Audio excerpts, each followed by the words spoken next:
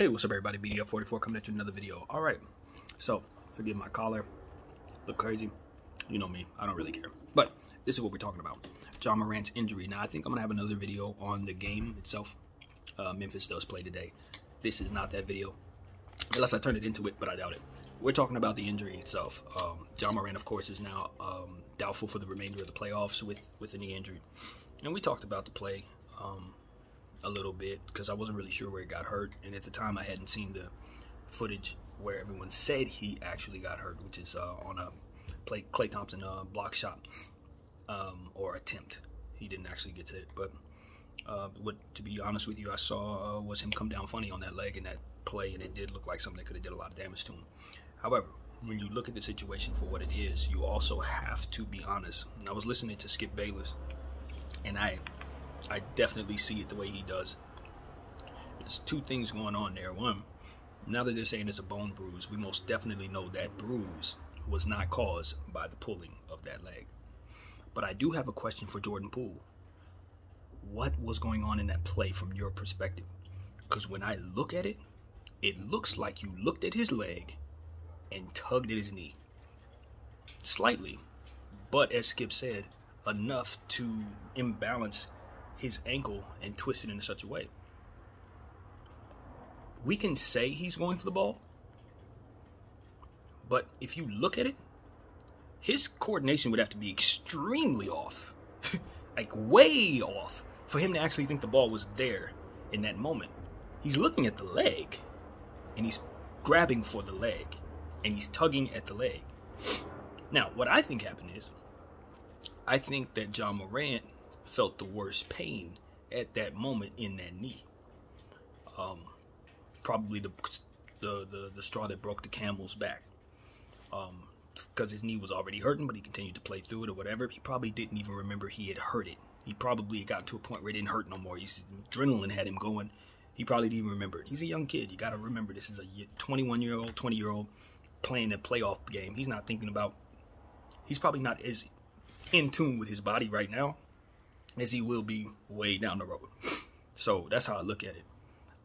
And he felt that pain at its worst when the pull happened. So he probably thought that was what injured him.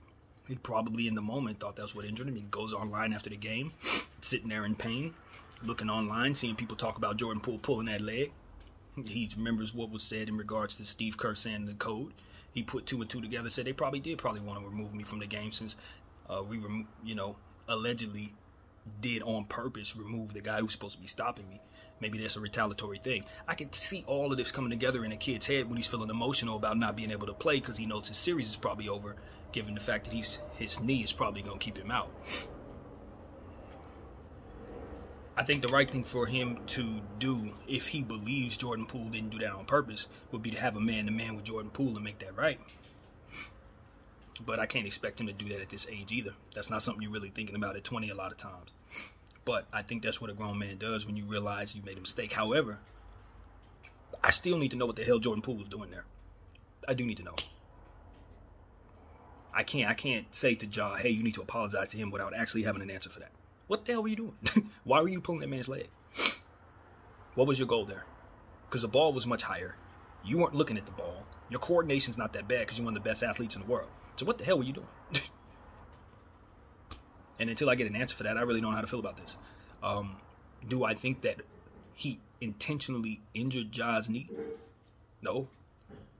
Do I not understand what the hell he was doing when he was pulling the man's leg? Yes. What conclusion can I come to? Those who are saying it's a play on the ball, I can't lie to myself and say that's what I see. That's not what I see.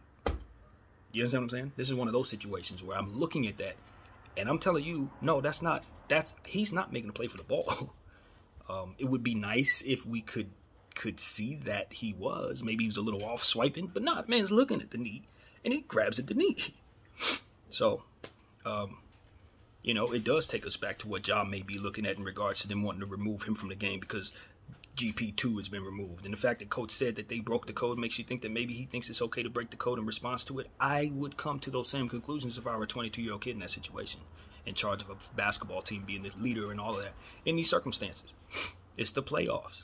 And we have seen players removed from games deliberately by teams who want to remove players from games. We know this happens. So, you know, do I think that somebody may have whispered in Jordan Poole's, hey, that knee is messed up, man. That his knee is messed up. I think that we talk about this all the time in regards to playoff basketball. If I know something's wrong with you, I'm tugging at it. If I know you got something wrong with your eye, I'm giving you an elbow to it. If I know you got something wrong with your ribs, you're going to feel that elbow to that ribs at all times. Like, this is what we talk about. This is the NBA that we grew up discussing from the 80s.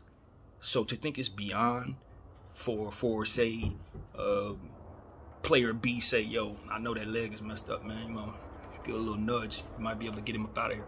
Do I think that the NBA is above that? I know they're not. I know they're not. So that's my opinion about the entire situation.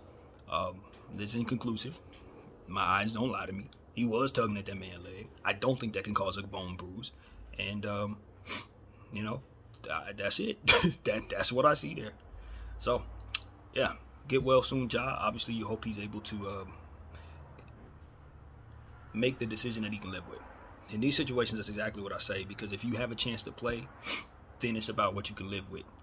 Some people think that the best way to go is to take advantage of the opportunity they have right now, because they don't know what's coming tomorrow and they don't know what tomorrow is going to bring. So if you have a good team right now and you can run, and they say you're not out for the playoffs, then chances are he's probably going to try to come back if this team continues to play.